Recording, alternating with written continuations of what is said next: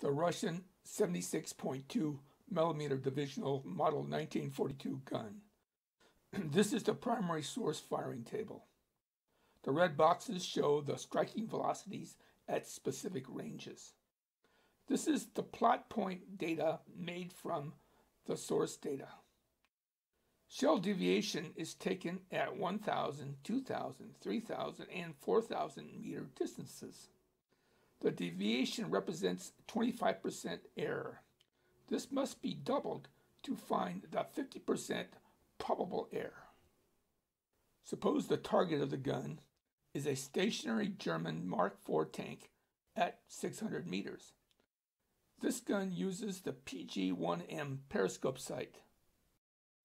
Going to the Russian sight menu, the PG-1M is selected. Selecting the gun and the BR-350B shell, the ballistics is run. Reviewing the range graph, the plot points match the ballistic curve. Checking on the range band, we see that there is a 64.1% chance of a first round hit. And finally, over to the hit percent graph at the 600 meter mark.